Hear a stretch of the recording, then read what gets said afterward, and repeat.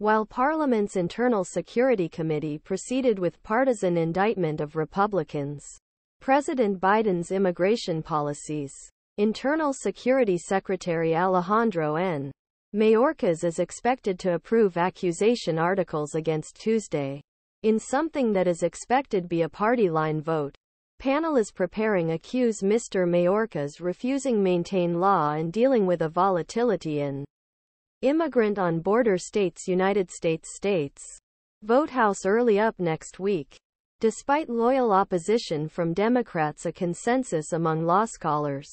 Republicans agree that Secretary does not produce evidence that Secretary has committed high crimes and misdemeanors accusation standard.